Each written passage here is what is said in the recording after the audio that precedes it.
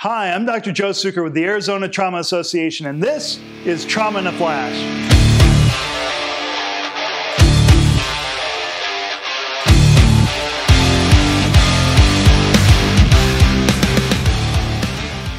The Massive Transfusion Protocol, also known as MTP, is one of the most important advances made in trauma care over the last 15 years.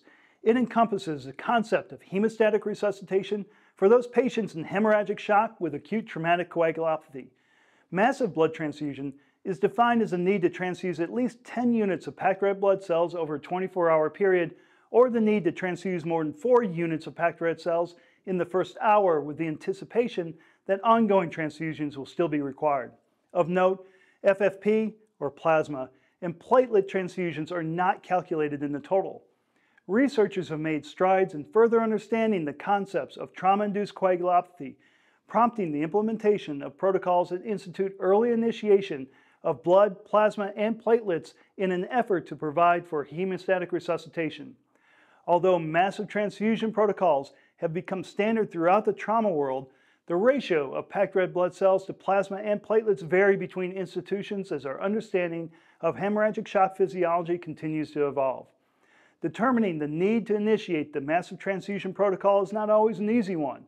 The American College of Surgeons Committee on Trauma recommends utilizing the Assessment of Blood Consumption, or ABC score, as an aid to trigger an MTP.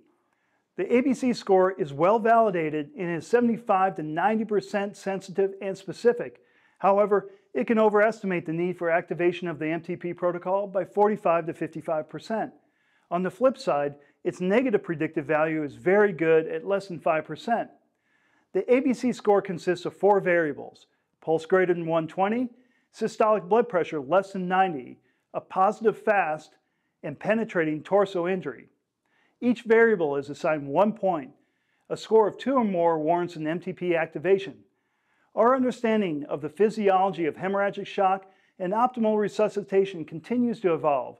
There's ongoing research in exciting areas such as evaluating the risks and benefits of pre-hospital blood and plasma administration.